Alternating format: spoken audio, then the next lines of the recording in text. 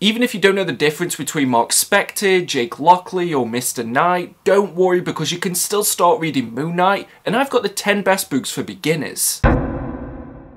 Woof woof! Hey guys, it's me Marcus, aka the Mad Dog, and we're back with another video. Now it's a loose tradition with my Where to Start series that I start by recommending the book that I first read for that character. And with Moon Knight, I started with the run that was written by Charlie Huston and illustrated by David Finch. I had absolutely no clue who Moon Knight was. There wasn't like a handy video that was called Who is Moon Knight that existed at that time. And this was an amazing introduction to this character because of the fact that Moon Knight hadn't had a solo series for a couple of years before that. However, this was dark, gritty, really violent, and it had a great fight between Moon Knight and Bushman. And as well, if you do want a bit of a longer run so that you don't just have to deal with a 4-issue mini-series and not be able to continue from there, then this would be the one for you because it did go on for a number of years. So if you do want a longer introduction to this character, then this would be the one that I'd definitely recommend for you because it's what got me invested into this character as well.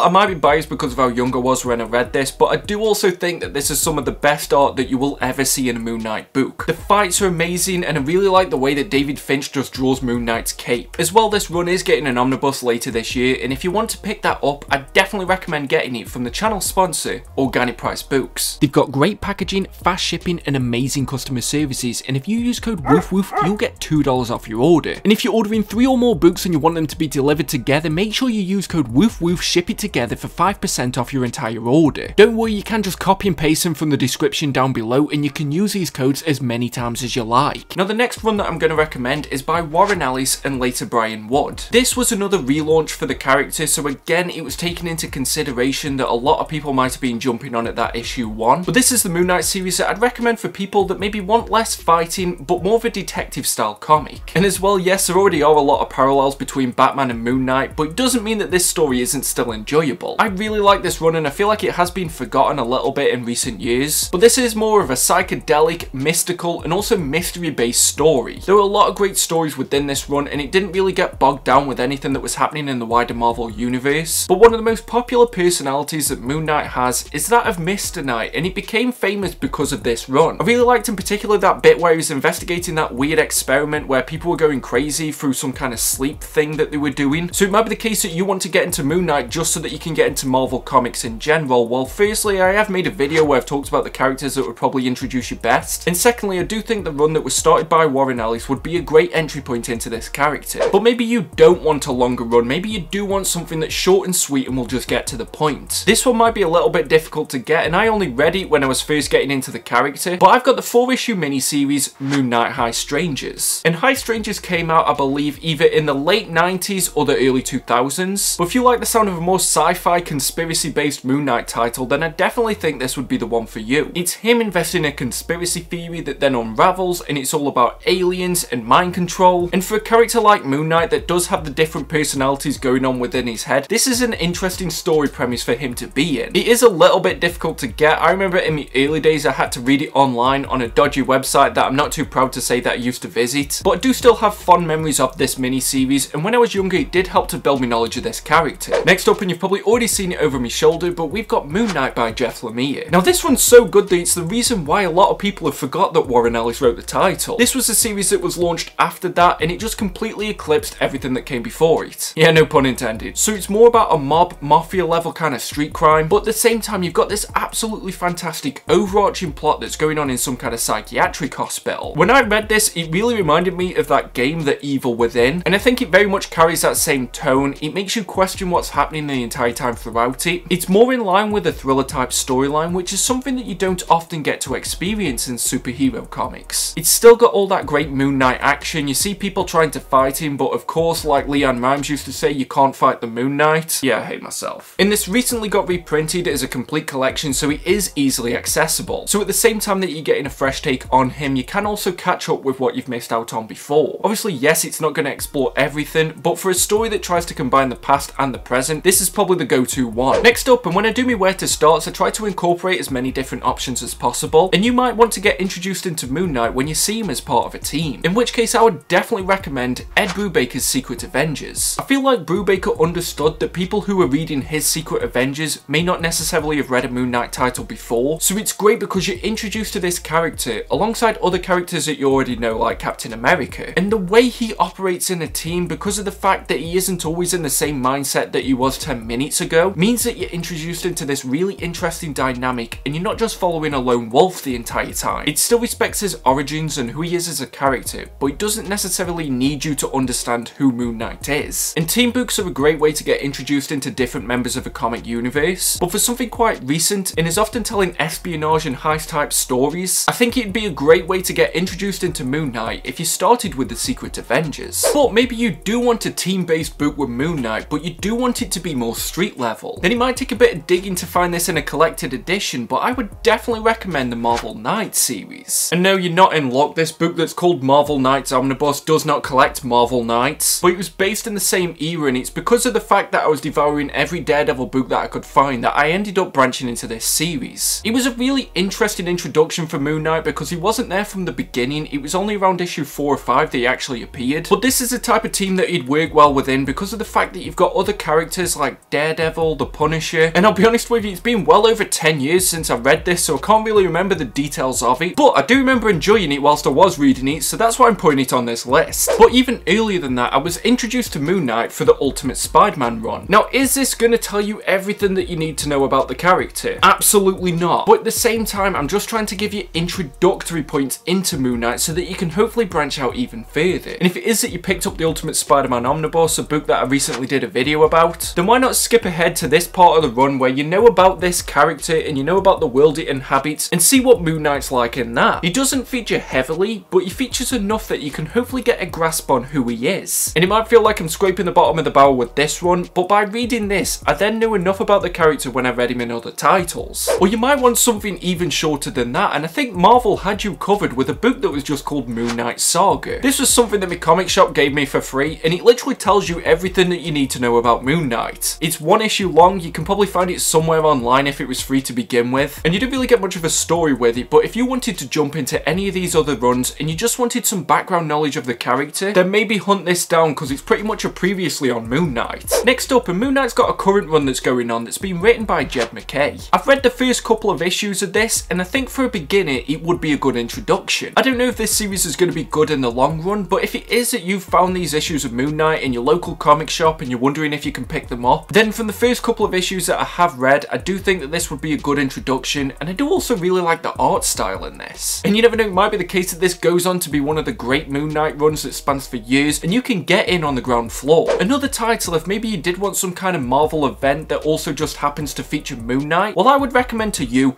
Doctor Strange Damnation. Moon Knight features in this as part of the Midnight Suns, and it's all based in the mystical elements of the Marvel universe, which kind of feels self-explanatory with it being Doctor Strange. But it isn't completely unfair of me to say that Doctor Strange is a more popular character than Moon Knight at the moment, so you might know a lot about the Sorcerer Supreme, and why not use that as an advantage so that you can then branch into Moon Knight? The reason I started reading the Punisher is because I saw him featuring in Daredevil titles, and if the Punisher's another character that you're looking to start reading, you can watch this video down here. But Doctor Strange Damnation was this really fun sort of mini event that was written by Donny Cates, and yeah, Moon Knight isn't going to be the main character, but if you just want a good story that spans across a couple of characters, one of which being Moon Knight so that you can then hopefully branch off into his other series, then I'd definitely recommend Doctor Strange Damnation because it isn't too long, and I'm definitely not going to recommend something like Shadowland. There'd be way too much explaining for me to help you understand where we're at with that book. Now, when I do me where to start, I try to not recommend books from like the Silver Age or the 60s or the 70s because I just don't think it's going to be very accessible to a modern reader. Yeah, sure, there might be a few people who enjoy that style, but with Moon Knight, he didn't really start to gain any kind of momentum until the 80s. In which case, I would recommend a lot of his earlier runs that have recently been collected in omnibus. There is a bit of a feeling out process, and it wasn't really until about the 2nd or 3rd volume that they kind of understood who Moon Knight was, because at first he was introduced as this villain mercenary, and then they had to retcon that so that he could actually be a hero, and there was a bit of time where he was pretty much just the Wish version of Batman. But as the years went on, and especially as Doug Moench kind of figured out who the character was, and yeah, again, I'm not sure if I'm pronouncing his name correctly, you do begin to see how Moon Knight became the character that he is today. And as well, those early issues aren't like a lot of other early 80s comics. They are still dark and gritty and grounded, and I think think it'd give you a different experience than what you'd imagine if you think about the origin story of a character. You also get to see where all those mystical elements come from, and they begin to build the character's foundation, so you can pick up some of the very early series of Moon Knight and still get a pretty good grasp of who the character is today. Now I'm going to have to throw a bit of a curveball that comes with a disclaimer before I even say what it is, because I know a lot of die-hard Moon Knight fans do not like this run, but this video isn't for die-hard Moon Knight fans, and I want to try and give as many different options as possible for somebody who wants to start reading this character and hopefully enjoy it. So if you're the type of person who can't even fathom that I might be recommending this and you're already frothing at the mouth with anger, then turn off your computer, turn off your phone, go outside, get some fresh air, meditate, maybe have a wank in the bath, we've all done it, and just calm down, because I'm going to recommend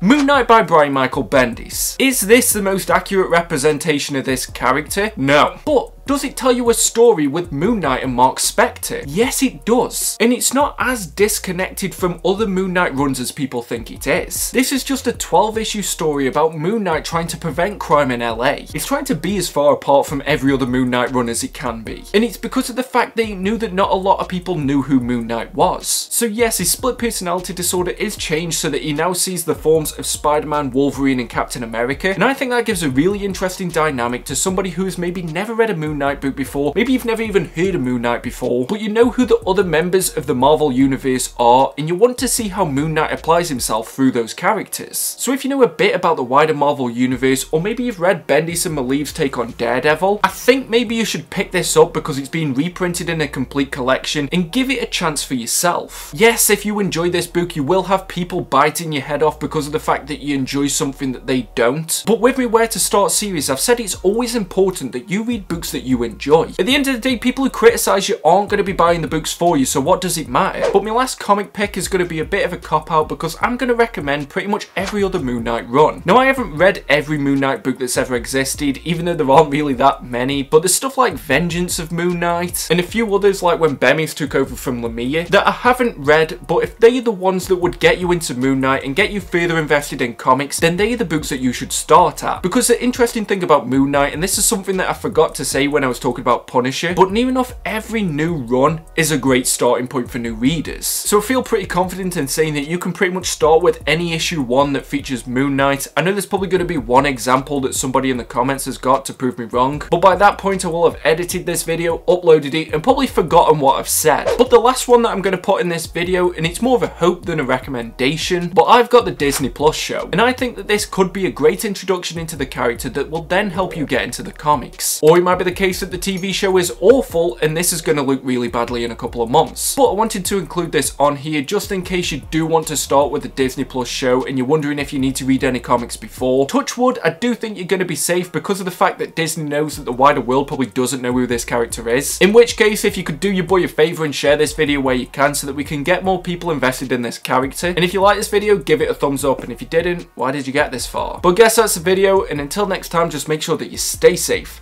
and stay mad, all you dogs. Woof woof! See you at the next video.